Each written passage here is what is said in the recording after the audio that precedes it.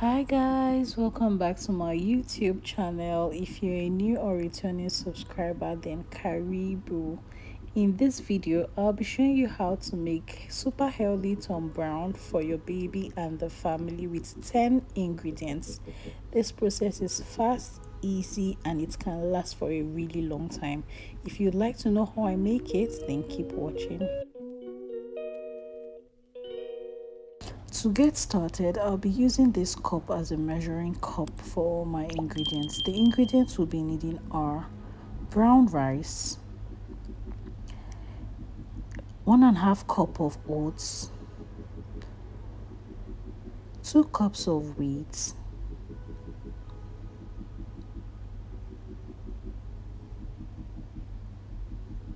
3 cups of maize,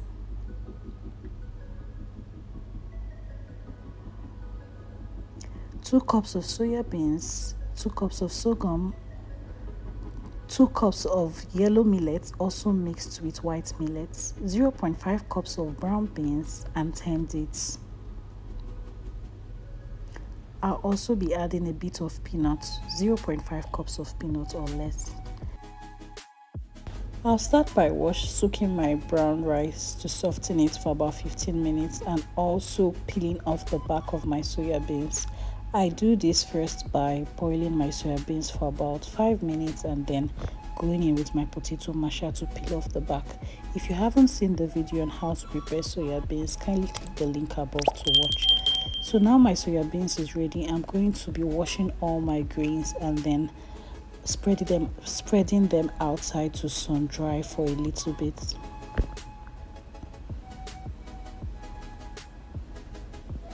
So I'm sun drying them for 2 hours, and after about 2 hours most grains are already dry except the soya beans, which will take a little more time to dry. I'm going to go in to start roasting. This roasting process, you really want to be careful. You don't want any of it to get burnt. So I'm going to be roasting on medium heat. This process takes a little while because you need to keep stirring and make sure nothing gets burnt. Once the maize starts to pop and the back of the groundnut is peeling off, I can tell that this is ready. Also, you'll notice that the beans is beginning to peel off a bit and it is ready to be grinded. But first of all, I'm going to also let it cool down before the grinding process. I'm going to go ahead and also roast the soya beans and the rice as well. When the soya beans turns golden brown, I know it's ready. Same thing with the brown rice. When it turns really brown, I also know it's ready.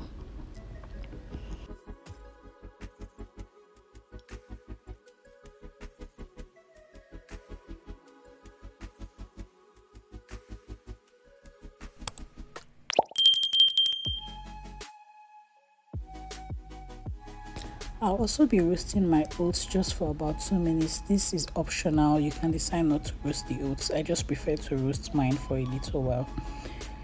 So now that they're all ready, I'll be mixing all together and it's time for the blending part. So at first I tried to use my blender, but I wasn't getting a smooth enough powder, so I had to take it to a portion mill to blend. So I think you should use a commercial blender for this to get a really smooth powder, but also remember to tell them to blend it in a very neat way because this is a food that the baby will eat and you don't want dirt in what they're eating. So at this point it's really smooth and I'm just going to place it outside to dry for a little bit for about 2 hours, and then I'm going to package them in airtight containers like this. So you can see how smooth it is, and that's because I took it to a commercial grinder and it's really smooth and it smells so good, guys. It smells so good. So now it's time to make the actual meal for the baby. Just depending on the quantity you want to make, 2 to 3 spoons. I'm making this for my baby only, so 2 to 3 spoons in a bowl will be dissolved in water. You need to dissolve really well to avoid lumps. After dissolving, I'm going to just cook this. I'm going to just cook this for about 7 to 10 minutes. I'm also cooking this because don't forget there's beans in this, so I really want it well cooked. so 7 to 10 minutes is fine. You'll notice a change in color and consistency. The first color it has and the final color it has, you definitely notice a difference. That's when you know your Tom Brown is ready. So here I'm just going to keep stirring. You can decide to cover and cook, but if you cover and cook, the bottom may burn. So I'm just going to keep stirring till it cooks properly. As you can see, there's a difference in color between when you first added the Tom Brown and at this point it turns out about golden brown. That's how you know that your Tom Brown is fully cooked and it's thick enough for, well, like I always say, I don't like making too thick a food for my baby, so this is thick enough for me. But if you want it thicker, then you can cook for a lot longer so it gets thicker, but this is just fine. Also, when it cools down, it's going to get a bit thicker too, so it's